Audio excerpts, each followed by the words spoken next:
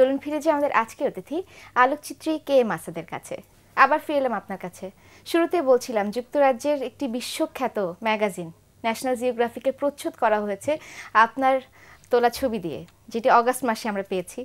তো এই ছবিটি কিভাবে তোলা হলো, এই ছবিটির পেছনের গল্পটা এবং আপনার যে অনুভূতি যখন শুনতে পেলেন যে আপনার ছবি দিয়ে প্রচ্ছদ করা হচ্ছে, কেমন লেগেছিল সেগুলো একটু জানতে চাই। আসলে একজন ফটোগ্রাফার হিসেবে তার পুরো ইন্টার লাইফে আমরা মূলত আমার যেটা আমার মনে হয় যে বাংলাদেশি ফটোগ্রাফার, দুইটা ম্যাগাজিনের কভার হওয়ার জন্য আমরা সবসময় বসে থাকি।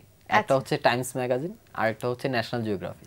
সো আমি যখন ফটোগ্রাফি শুরু করি তখন থেকেই ম্যাগাজিনটা দেখতাম এবং মনে হতো আচ্ছা কোনো একদিন কি আমার ছবি ছাপা হবে কোথাও, হয়তো ভিতরে, উপরে চিন্তাই করতাম না যে কভারে ছবি যেতে পারে।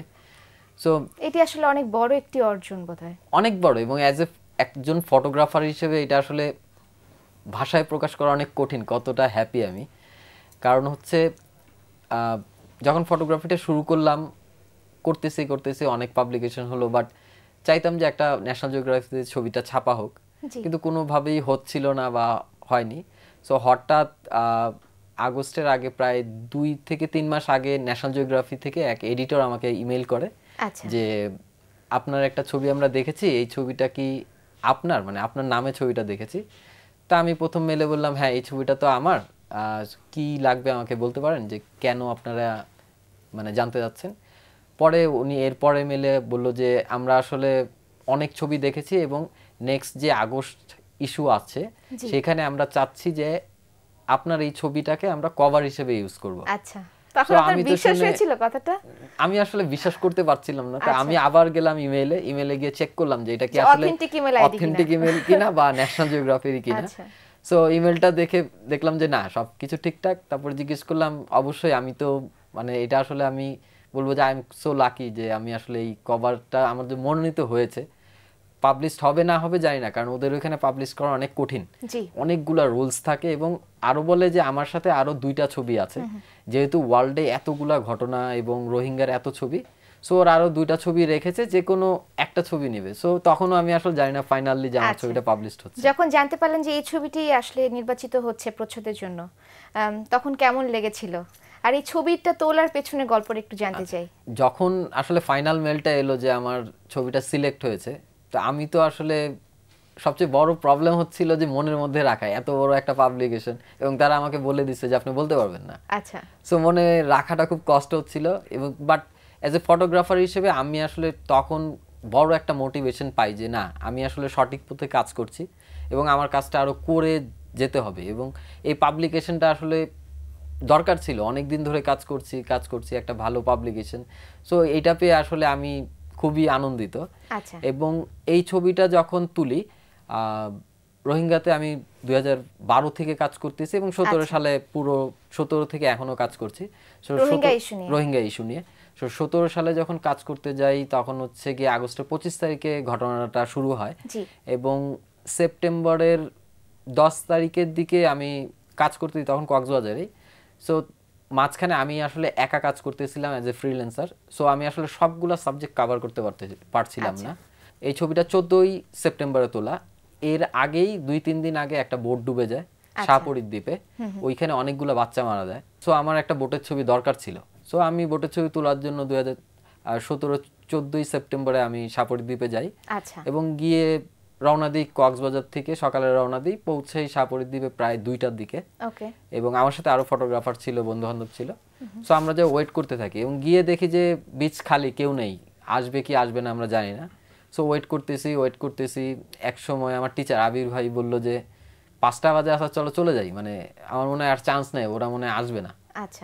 তা আমি বললাম ভাই 15 মিনিট টাইম দিন, আমি দাঁড়াই, যদি হয় হবে, না হলে আমরা চলে যাব, মানে আর কিছু নেই।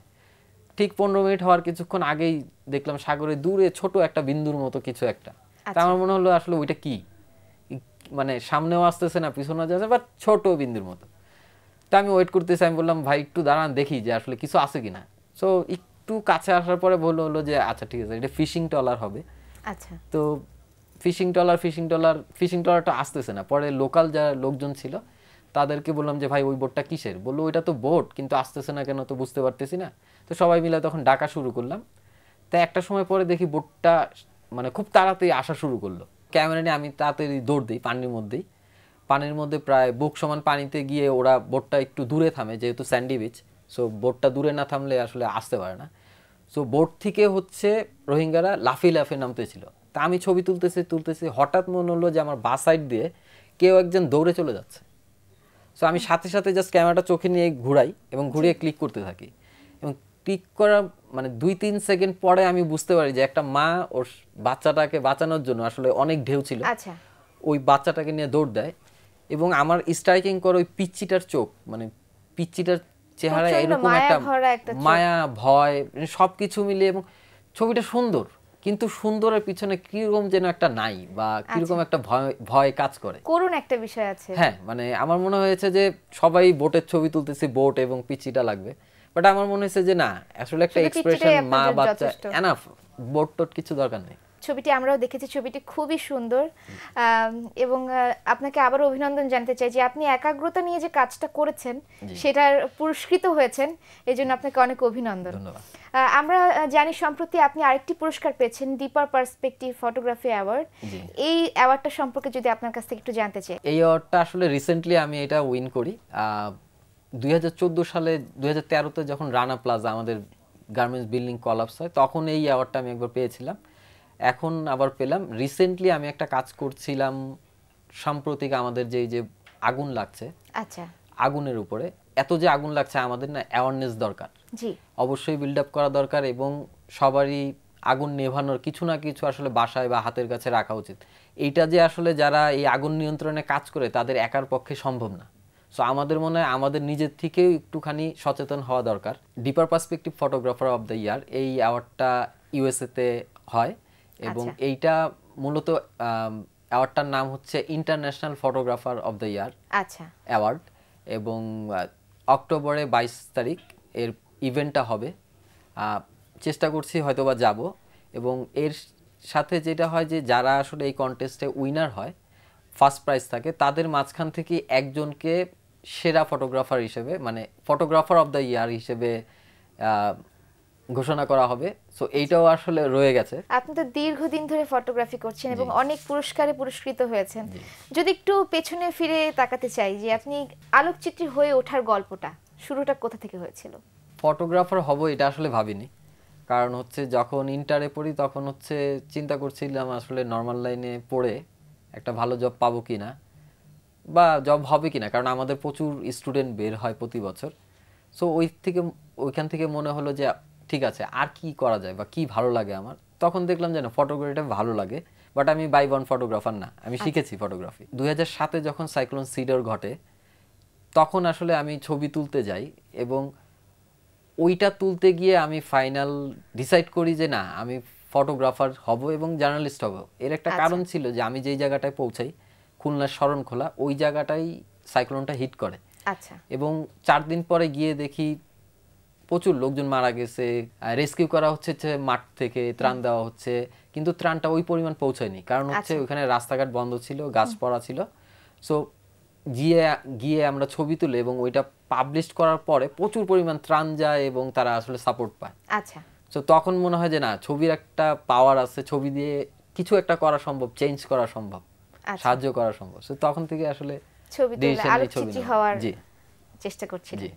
এবার যদি জানতে চাই যে একজন আলোকচিত্রী হওয়ার জন্য প্রাতিষ্ঠানিক শিক্ষা কতটুকু জরুরি বলে আপনি মনে করেন? আসলে দেখেন, সবাই কিন্তু বাই ওয়ান ফটোগ্রাফার হয় না, খুব কম মানুষ আছে, যেমন জয়নুল আবেদিন একজনই হয়, ঠিক আছে। সো আমি যেহেতু ওই জিনিসটা আমার নেই, বাই ওয়ান নেই, তো অবশ্যই প্রাতিষ্ঠানিক শিক্ষাটা জরুরি। এবং ছবি ভালো তোলার পরও আমার মনে হয় যে প্রাতিষ্ঠানিক শিক্ষাটা লাগবে। এর কারণ হচ্ছে গিয়ে ফটোগ্রাফির কিন্তু একটা রাস্তা আছে।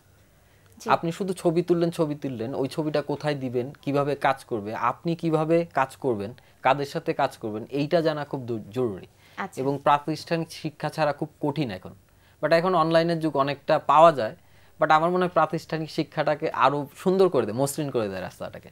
পেশাদারিত্বের দিক থেকে যদি জানতে চাই যে একজন আলোকচিত্রী যদি এটাকে পেশা হিসেবে নিতে চান, সেক্ষেত্রে আমাদের পথ কতটা সুগম? বর্তমানে আমার মনে হয় বাংলাদেশে সবচেয়ে বেশি অর্জন ফটোগ্রাফিতে, এবং ওয়ার্ল্ডের সবচেয়ে বড় সম্মান আমরা এনেছি। এবং ধরেন যে আমাদের ফটোগ্রাফিতে বলা হয় পুলিৎজার, সো আমাদের এক ফটোগ্রাফার পুলিশ যারা এনেছে, এবং মোটামুটি আমরা ফটোগ্রাফিতে স্বয়ংসম্পূর্ণ। এবং আমি 15 বছর ধরে ফ্রিল্যান্স ফটোগ্রাফি করছি, আমি কিন্তু পিছনে তাকাইনি এবং আমি আগাচ্ছি। আমার মনে হয় কেউ যদি সত্যি মন থেকে কাজ করে এবং একটু কঠিন পরিশ্রম করে, সে অনেক দূর যাবে। আপনার আসলে আলোকচিত্রের কোন দিকটা নিয়ে কাজ করার ইচ্ছাটা বেশি? আমার সবচেয়ে ভালো লাগে আসলে প্রাকৃতিক ছবি তুলতে, সুন্দর ল্যান্ডস্কেপ।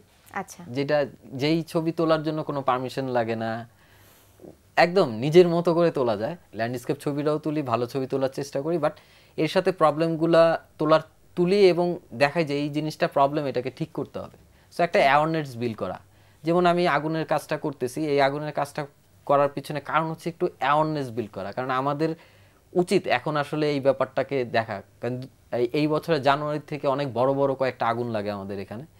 সো এগুলা কিন্তু একটু কেয়ারফুল হলে সম্ভব এগুলাকে কমানো।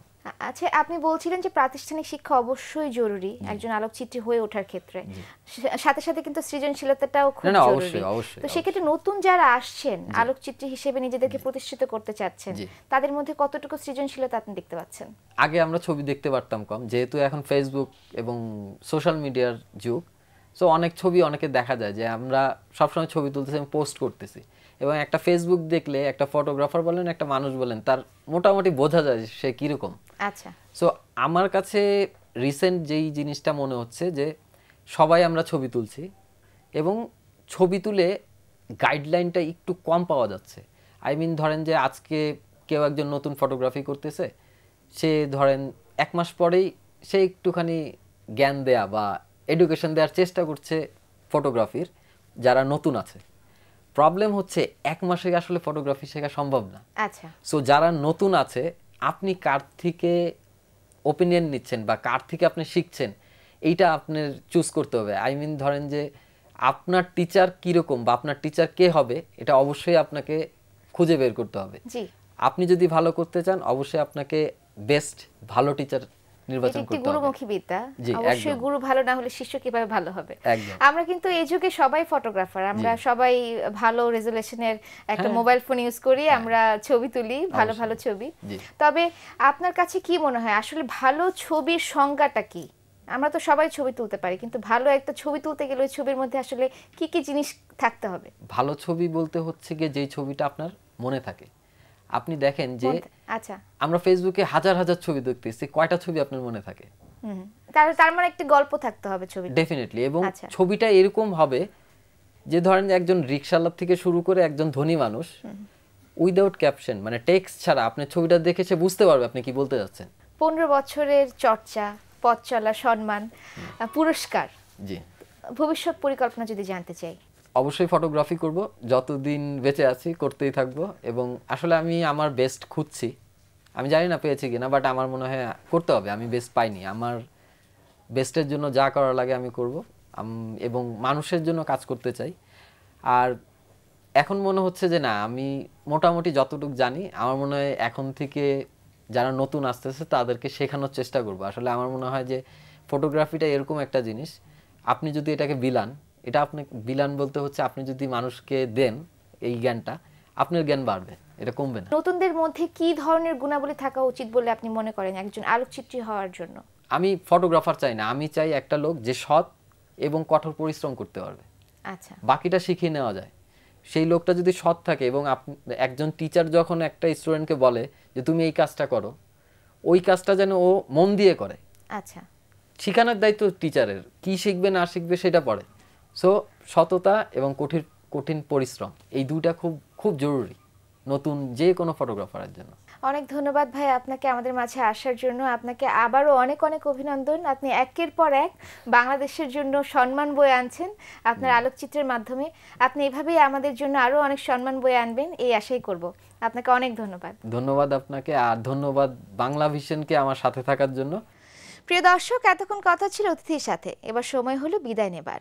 আমাদের অনুষ্ঠান সম্পর্কে আপনাদের যে কোনো মতামত ও পরামর্শ জানাতে লিখুন এই ঠিকানায়।